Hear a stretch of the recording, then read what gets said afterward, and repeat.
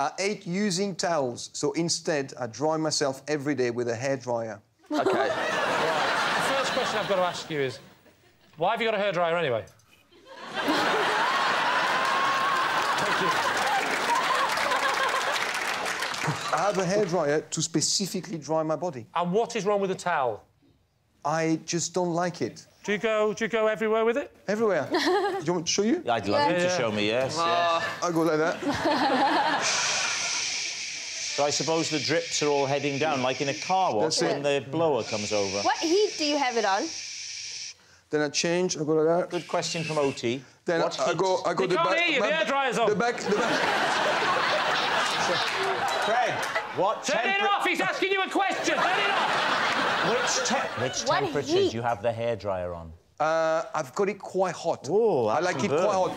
You have a feeling of dryness that you cannot get with a towel. Yeah. When I'm finished, I am so dry. And then what I do, I oil myself. Oh. With coconut oil. Oh. Wow. And you do downstairs? Yeah, I've got to. It would be weird if that was the bit he missed. You cannot dry yourself like that with a towel. No. Well, I get really in the crevices with a towel. How do you But then you have to burn the towel. So, Lee, what's your team thinking?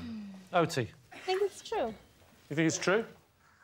Yeah, I do think that's true, actually. I've dried myself with a hairdryer before. When you said it feels nice, it feels nice.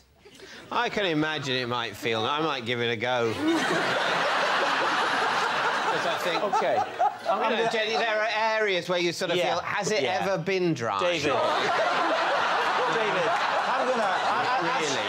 As your friend, I'm going to jump in here. Yeah. Yeah, go on, should we say it's true? Yeah. We'll say it's true. OK, Fred, truth or lie? It's a lie. Yes, it's a lie. Fred doesn't dry himself with a hairdryer. I admitted to that. I said I did it. You say I did it because I thought, oh, there's another person who does it and I won't look weird. And now it's just me again.